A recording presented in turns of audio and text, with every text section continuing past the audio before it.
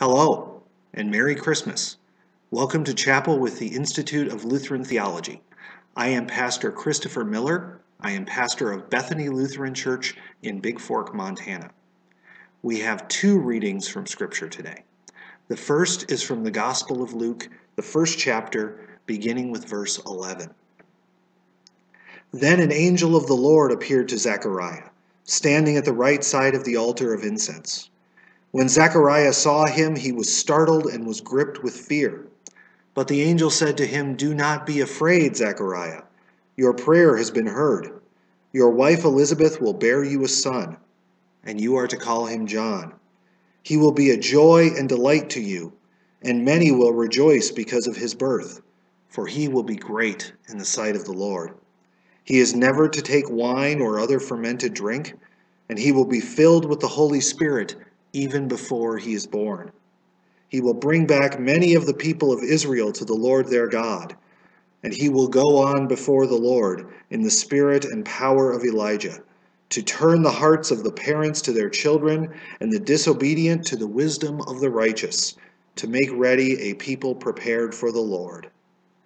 Zechariah asked the angel, "How can I be sure of this? I am an old man, and my wife is well along in years." The angel said to him, "I am Gabriel. I stand in the presence of God, and I have been sent to speak to you and to tell you this good news. And now you will be silent and not able to speak until the day this happens, because you did not believe my words, which will come true at the appointed time." The word of the Lord. Our second reading is from Luke chapter 1, beginning at verse 26. In the 6th month of Elizabeth's pregnancy, God sent the angel Gabriel to Nazareth, a town in Galilee, to a virgin pledged to be married to a man named Joseph, a descendant of David. The virgin's name was Mary. The angel went to her and said, "Greetings, you who are highly favored. The Lord is with you." Mary was greatly troubled at his words and wondered what kind of greeting this might be. But the angel said to her, "Do not be afraid, Mary. You have found favor with God. You will conceive and give birth to a son, and you are to call him Jesus. He will be great and will be called the Son of the Most High. The Lord God will give him the throne of his father David, and he will reign over Jacob's descendants forever. His kingdom will never end." "How will this be?" asked Mary to the angel, "since I am a virgin?" The angel answered, "The Holy Spirit will come on you, and the power of the Most High will overshadow you. So the Holy One to be born will be called the Son of God. Even Elizabeth, your relative, is going to have a child in her old age, and she who was said to be unable to conceive is in her 6th month, for no word from God will ever fail." "I am the Lord's servant," Mary answered. "May your word to me be fulfilled." Then the angel left her. The word of the Lord. Thanks be to God. Brothers and sisters in Christ, grace to you and peace from God our Father and from our Lord and Savior, Jesus Christ. Amen. The words of Mary that usually get the most publicity during the Advent season are her proclamation to the angel. "I am the Lord's servant. May your word to me be fulfilled." And it's easy to understand why those would be the words that we would lift up. It is her clear declaration that she is on board, that she is ready to go along with what God is doing. But there's a side effect. There's a side effect to focusing on just those words. We end up looking at the rest of the conversation as Mary the skeptic. We look at her question especially, "How will this be, since I am a virgin?" We hear doubt in her voice. We hear concern in her voice. We believe that she needs some more information, some reassurance about the whole thing. But that is not what Mary is doing at all. And we can see this if we compare her question to the question of Zechariah. Now, Zechariah is a Levite, and so is his wife Elizabeth. They have not been able to conceive a child, and they are now both near the end of their lives. Zechariah has been chosen for his time of service in the temple. And during that time, he is chosen to burn incense, which is, quite honestly, a once-in-a-lifetime opportunity. And as he burns this incense, the angel appears. The angel makes a proclamation to him that is very similar to the proclamation that Gabriel makes to Mary. The woman who has a condition that makes it unlikely or near impossible for her to have children, will bear a son. And Zechariah's question sounds a lot like Mary's question. He says, "How can I be sure of this? I am an old man and my wife is well along in years." But there is a difference in the questions, and it is a crucial difference.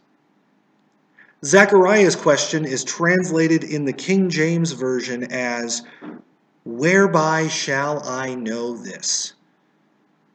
In other words, how can I know? How can I be sure? Well, you could know it because an angel said it to you as you were burning incense in the temple. It's not hard to find the proof. But this is what doubt sounds like. Doubt sounds like putting a question mark where God has put a period. Doubt seeks to know without a shadow of a doubt. But the crazy thing about doubt is no evidence is ever enough when it comes to doubt. There's always a loophole. There's always a way out. There's always a way back in to doubt and questioning and fear. As much as we seem to want certainty in our lives, we are always seeking for that way back into doubt, especially when it comes to God. In the face of basic, clear proclamations from God about who we are and what He has done for us, we hem and haw. We try to back our way out of it. When we are faced with the law, we try to wriggle our way out, saying things like, "No, that's not actually what God meant." And then when we are faced with the gospel, we end up running back to the law. We say, "No, I know this is what you actually want. That just sounds far too good to be true." We want to doubt God. And Zechariah is proving this to us. He has a clear proclamation from Gabriel of all the angels. And he still does not know. And so what does Gabriel do in the face of this doubt? He shuts Zechariah up so that Zechariah can't talk himself into more doubt.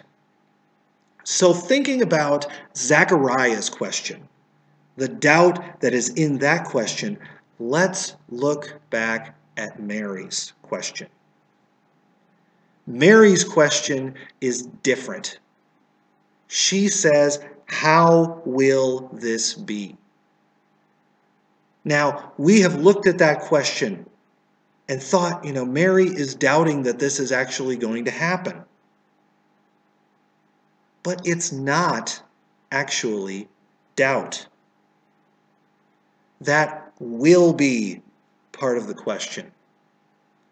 When you go back to the original language, it is a very basic, clear present indicative action. How will this be? Is saying this will be. Mary's question is not doubt. It is faith. She wants more information, sure, just like Zechariah did, but she wants it because she believes that God is going to do what he says he's going to do. It's not just in her declaration of, "May your word to me be fulfilled," that faith shows up. Faith shows up in her very question. And that's what we receive when the Holy Spirit comes to us. We receive that faith that God is going to do exactly what he says he's going to do. Doubt is our work, trying to grasp after certainty while running away from it at all costs. Faith is God giving us that certainty. God moves us from "how can I know" to "how will it be?" It will be by the power of God, causing a virgin to give birth. It will be by the power of God, healing those who are unhealable. It will be by the power of God, feeding those who have nothing. It will be by the power of God, sending his Son to the cross. It will be by the power of God, raising his Son from the dead. It will be by the power of God, joining you to Christ's death and resurrection. It will be by the power of God, raising you to eternal life in the person and work of Jesus Christ. It will be. Amen. Now may the Lord bless you and keep you. The Lord make his face shine on you and be gracious to you. The Lord lift his countenance upon you and grant you his peace. In the name of the Father, the Son, and the Holy Spirit. Amen. Blessings on your day.